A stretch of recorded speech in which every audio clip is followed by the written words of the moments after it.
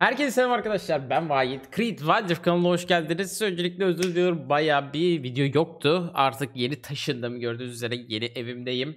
Yavaş yavaş eşyalarımı falan almaya çalışıyorum. Birazcık yankı olabilir bu arada. Videolara geri dönüyoruz. Şöyle ki şimdi yeni bir KATARİNA geliyor. Bunun bütün yeteneklerini beraber inceleyeceğiz. Kendi yorumlarımı yapacağım. Merak ediyorum tam olarak ne var bu videonun içinde. Daha önce izlemedim daha bu videoyu. Bu arada KATARİNA'yı anlatıyor, yeteneklerini falan anlatıyor. Videolara da geri döneceğiz dediğim gibi. Yani bu lafı çok kurdum ama yani hakikaten bir stok video yapıp sizlere yani en azından hiç ara vermeden ilerlemek için devam edeceğiz. Şimdiden videoyu beğenmeyi, hala abone değilseniz abone olmayı unutmayın. Haydi şu videoyu izleyelim. Bunun üzerine bir de skin videosu var. Yeni 3-4 tane skin geliyormuş. Onlara da bakalım. Haydi o zaman başlayalım. Videoyu bu arada Sensör'den izliyoruz. Sensör diye. Ona da teşekkürler. Let's go. KATARİNA. Uy, yetenek skill setleri geldi. Pasif Q, W, E, R. Zor bir karakter olarak çıkmış. Hasarı en yüksekte, zorluk derecesi en yüksekte olarak çıkmış. Wildrift'te oynaması zor mu olacak acaba? Assassin bir şampiyon, aynı zamanda büyü hasarı vuruyor bu arada. Burada onları göstermiş. Eyvallah, eyvallah. Şimdi sırada ne var? Tamamdır. Sesleri var. Nasıl sesleri? Aynı LoL'le. Saracağım hafiften. Şey olmasın, sizler de beklemeyin. Yeteneklere yavaştan geçelim. Aha! Başladık. Bu pasifi arkadaşlar. Pardon. Pasifi arkadaşlar. Bu pasifi büyü hasarı vuruyor. Artı bu büyü hasarı hem AD'nizden hem AP'nizden büyüyor. Ve pasifi en önemli şey zaten Katarina'da. Yere bir tane bıçak bırakıyor. Bu bıraktığı bıçağın üzerinden geçerseniz... Pardon. Şimdi... İkinci yeteneği veya birinci yeteneği yere bıçak bırakıyor arkadaşlar. Bu bıçağın üzerinden geçerseniz veya üçüncü yeteneğiniz atlama, üzerine atarsanız alan hasarı vuruyor. Tak, örnek şu şekilde alan hasarı vuruyor. Bu şampiyon zaten alan olarak hasar vermekle ünlü. Bilmeyenler için de böyle anlatayım en iyisi. Yani çok önemli. Pasifinde böyle bir olay var. Yani pasifi sayesinde dönüyor. Aynı zamanda pasifinde şöyle bir şey var. Şampiyonu asist veya kill alırsanız, yani öldürürsünüz veya asist alırsanız bütün yetenekleriniz 15 saniye kadar düşüyor. Yani bir kill aldığınızda 2, 3, 4, 5 diye gidebiliyorsunuz.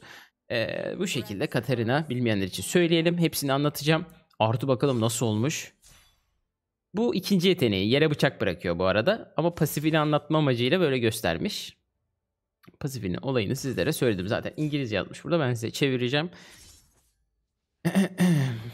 Burada pasifini tekrar göstermek için hani alan hasarını ne kadar bir alana vuruyor ona bakalım. Aha, Q'yu attı. Adam direkt combo yaptı la. İlk önce ilk yeteneğini fırlatıyor arkadaş. Bu ikinci yeteneği, yere bıçak atıyor. Üçüncü yeteneğini kullanırsa üstüne atlayabiliyor. Bıçağın rakip minyonların, kendi minyonlarınızın veya karşı veya kendi şampiyonlarınız üzerine üçüncü yetenekle atlayabiliyorsunuz. Güzel. Bu üçüncü yetenekli. Animasyonlar çok güzel duruyor be. Oy abi, şu ultisine baksana ya. Nasıl saniyelik hasarlar vuruyor. Yarım saniyede bir mi ne vuruyor baksana. Ve yürüyebiliyorsun abi, felaket bir şey. Bu birden fazla kişiye vuruyor diye biliyorum. Buna tekrar bakarız. Rakip şampiyonlar yanınızda değilken ulti atılıyor mu? LoL'de atılmıyordu. Neyse. Burada Q'sunu tanıtıyor. Q'su yani ilk yeteneği bıçak fırlatıyor ve bıçağın çarptığı yerde adam neredeyse arkasına bir yerdeki pasifinden düşüyor. Yani bıçak yere düşüyor. Onu atlayıp onu kesiyorsunuz. Zaten kombosunda rakibi, anlatırım kombosunu şimdi. Bir sürü kombosu var ama en kullanışlılarından. Ne güzel tanıtmış. Bayağı karışık, anasını satayım, anlamadım. Yani işte bıçağını gösteriyor arkadaşlar. Bıçak artı pasifi bu şekilde. Devam edelim. Videoyu hiç izlemediğim için daha önce neyle karşılaşacağım bilmiyordum açıkçası. Şimdi diyor ki burada W'sunu anlatmış. İkinci yeteneğini atıyormuş ve Katarina'ya bir hareket hızı sağlıyor. Yani ikinci yeteneği yere bıçak fırlatıyor ve bir hareket hızı alıyorsunuz. Şimdi yürüyecek sanırım. Tak, anlık olarak koşuyor. Çok güzel. Hemen saracağım. Sizleri de bekletmek istemiyorum daha fazla. Tamam, güzel. Üçüncü yeteneğine geçelim abi. Üçüncü yeteneği şampu. Diyor ki yani pasifine, yani bıçağa veya herhangi bir şeye atlayabiliyorsunuz. Var olan bir şeye, totem hariç. Ve en yakın olan adama, atladığınız yerdeki en yakın olan rakibe hasar veriyormuş. AP hasar ama yine AD'den ve AP'den güçleniyor. Yani bu demek oluyor ki hem saldırı gücü hem yetenek gücü kasabildiğiniz bir şampiyon. Katarina öyle bir şey arkadaşlar maalesef. Bütün yetenekleri hem saldırı hem büyü hasarı vuruyor yani. Her türlü kasıp güçlenip oynayabiliyorsunuz. Her neyse. Bu şekilde. Bunu göstermesini bekliyordum. Yani bıçağı atlayabiliyorsun. Ama şimdi şöyle bir şey var. Mesela bıçak çok uzakta kalıyor. Bir anda flash'la üzerine atlayıp plays'ler yapmak istersin ama bunu Wild Rift'te yapması bence zor olacak. Yani LoL'de tak tak tak oynuyorsun, alışıyorsun ama ya telefondan ben şimdi bıçak karşı kulede, ben kendi kuleme yakınım. Bir anda oraya flash'la atmam lazım falan. Böyle biraz zor. Acaba otomatik bastığında nasıl atlayacak onu merak ediyorum açıkçası. Sizlerin de Katarina görüşünüzü merak ediyorum. Hani yazın, sizce Wild Rift'te güçlü mü olur? Normal LoL'deki gibi delisi, müptezeli var mıdır böyle oynayacak olan? Eminim siz de oynarsınız. Ben de oynarım da o kadar iyi oynayabilirler mi? Onu bilmiyorum açıkçası. Her neyse, seriden ultisini tekrar göstersin. Alt tarafı da ultisini okuyayım.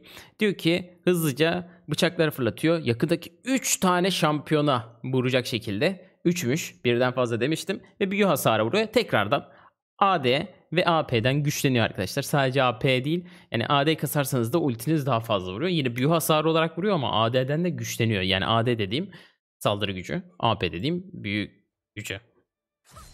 Büyü gücü diye bir şey var mı? Yetenek gücü. Aynı zamanda ulti çarparsa rakibi tutuşturatmış gibi can yenileme özelliklerini %50 kısıyorsunuz. Çünkü yürüme özelliği benden al. Çok iyi.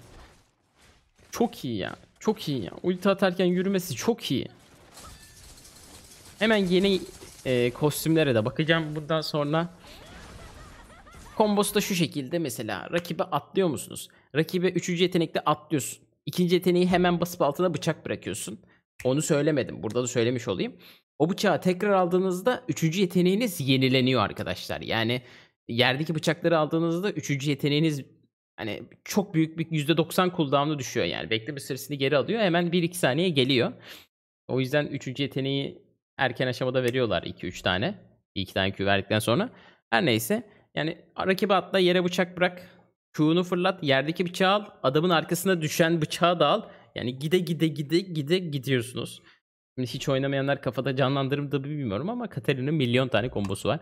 En kullanışlı, çok yapılanlardan biri bu. Benim de bir sürü Kata videom var LoL kanalımda. Oradan izleyebilirsiniz. Daha bu çıkmadan Kata'yı öğrenmek isteyenler KassadinsCreed Katarina yazarsa bayağı bir video bulur.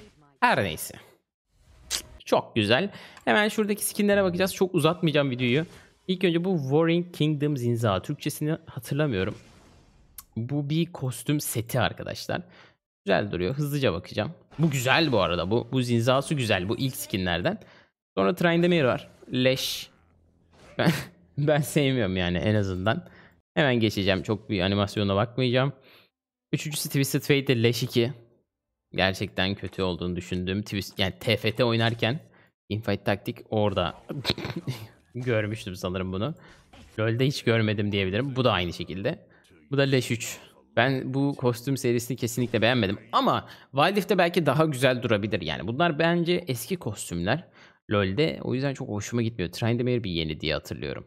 Her neyse, video bu kadardı arkadaşlar. Umarım video hoşunuza gitti. Çok da sıkmamışımdır umarım size. Videolara devam edeceğim. Söz, yani devam edeceğim. Edeceğim diyorum. Daha yapamıyorum ama yapacağım daha fazlasını. Şimdilik kendinize çok iyi bakın. Bir sonraki videolarda görüşmeden önce vlog videosu var, onu izleyin. Bay bay.